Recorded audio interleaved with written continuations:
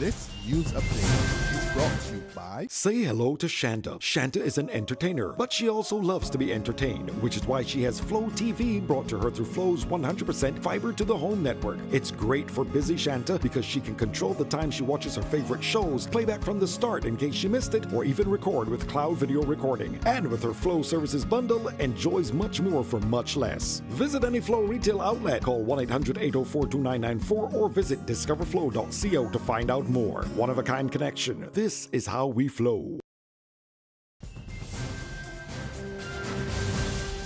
Welcome to this Barbados Today News Update for Tuesday, September 27. Thank you for joining us. I'm Desmond Brown. Residents were today securing their homes and business places in preparation for stormy weather. Officials from the Barbados Meteorological Services at a press conference this evening updated the nation on the progress of the weather system. Director of Met Services says residents should brace for up to 6 inches of rain. Of interest, of very much interest, would be the rainfall impact on the island. Now, you know, with these systems, you can get as much as 4 to 6 inches of rainfall. Now, that's where our concern is. And we are going to be monitoring this system very, very carefully. We are going to treat it, although the Hurricane Center has not yet named it a storm or depression. As I speak, the hurricane hunters are going into the system to investigate it.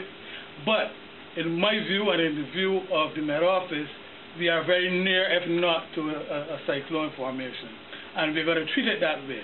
Meanwhile, Acting DEM Director Kenny Hines announced that all government-owned schools, including tertiary institutions, would be closed on Wednesday until further notice. In preparation for the storm, businesses were also being advised to shut down operations by 6 p.m. today to allow their employees to get off the road in a timely manner.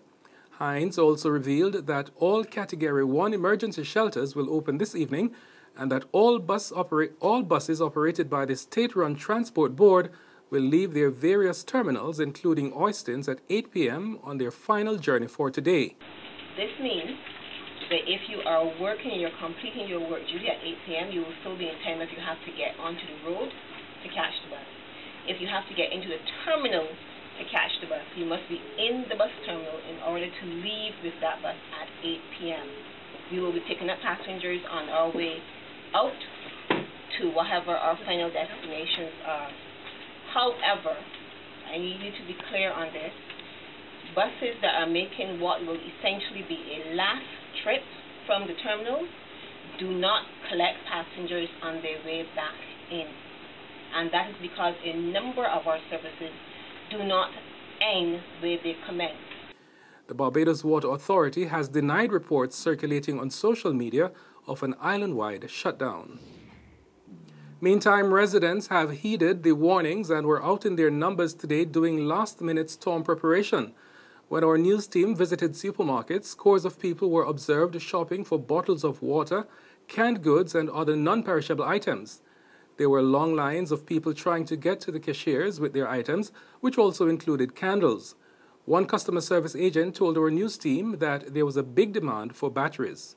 Normally on Tuesdays you don't get this much traffic, and there is a lot of people are coming for the large batteries and stuff. Because my day has been very hectic. Just back and forth, batteries, biscuits, canned stuff. Yeah. Back in restocking. Yeah, since yesterday. Actually today, I had to ask if today was Saturday or something because a lot of people are here today. Especially people at work now coming in lunchtimes. Yeah, it's a lot of people. So you'll find how much, like a lot of batteries selling? Yeah, more than usual. So you don't have enough in stock? One thing, we always had enough batteries. We probably know about stuff. Because batteries are things that stay on our shelves long, and they don't actually look like people don't want it. Okay, so the shelves empty? The whole front store is batteries, so the cashiers. Liat has announced the cancellation of several flights for Tuesday, September 27. The cancelled flights include 726 from St. Vincent to Barbados, 768 from Barbados to St. Lucia, 769 from St. Lucia to Barbados and Barbados to St. Vincent, 770 from St. Vincent to Barbados, 523 from Dominica to Barbados and Barbados to Grenada. Liat says customers affected by the disruptions who wish to rebook for a later date will be allowed to do so without charge or change fees or fare differences for the period of 2 weeks from the date of their original scheduled travel. And the Royal Barbados Police Force is advising all police officers scheduled to work the 10 p.m. to 7 a.m. shift on Tuesday, September 27, to report for their respective stations for duty at 7 p.m. Similarly, the police said all office personnel must report for duty at their respective stations at 7 a.m. on Wednesday, September 28. And the police are carrying out investigations into the sudden death of a 77-year-old St. Lucie resident. Granville de Pisa of Crabby Hill, St. Lucie, died suddenly at 8th Avenue, Belleville, St. Michael, at its junction with Pine Road.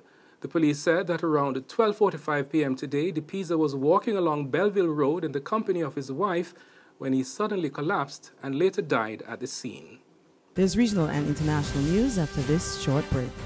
Secure your future, be financially strong. Since 1983, we have been there for you. A smart range of products, great tax benefits.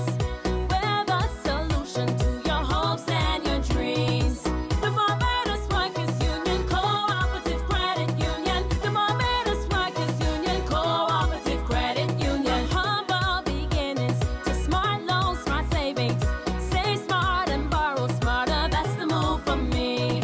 Stability, prosperity. We're the solution to your hopes and your dreams. The Barbados Workers Union Cooperative Credit Union. The Barbados Workers Union Cooperative Credit Union. In regional news, teachers in Belize are gearing up for another round of industrial action on October 3 after their union demanded that the government meets its 8 demands. The Belize National Teachers Union, which staged a successful one-day demonstration 1 week ago, said the action may extend beyond Monday, even as Prime Minister Dean Barrow urged teachers to call off this destructive crusade. The teachers have been protesting the delay in salary adjustments as well as a series of other national issues. On the international scene, a fire chief in New York was killed when an explosion in the Bronx tore the roof off a drug house on Tuesday. Authorities said another 20 people were injured. More in this report. A Bronx drug lab exploded at about 7:30 a.m. Tuesday morning at a home on West 234th Street near Irwin Avenue. FDNY Battalion Chief Michael Fay was wounded by the blast. The 17-year fire veteran was rushed to the hospital but could not be saved. Mayor de Blasio said, "A tragedy has befallen a family, a fire department, and our entire city." Emergency responders were called to the Kingsbridge section of the Bronx about an hour earlier at 6:22 a.m. after a passerby called 911 to report a gas odor. The lone resident inside the house Tuesday exited the home when firefighters arrived and discovered the drug lab. The NYPD Arson and Explosion Squad will investigate if the pot produced contributed to the explosion.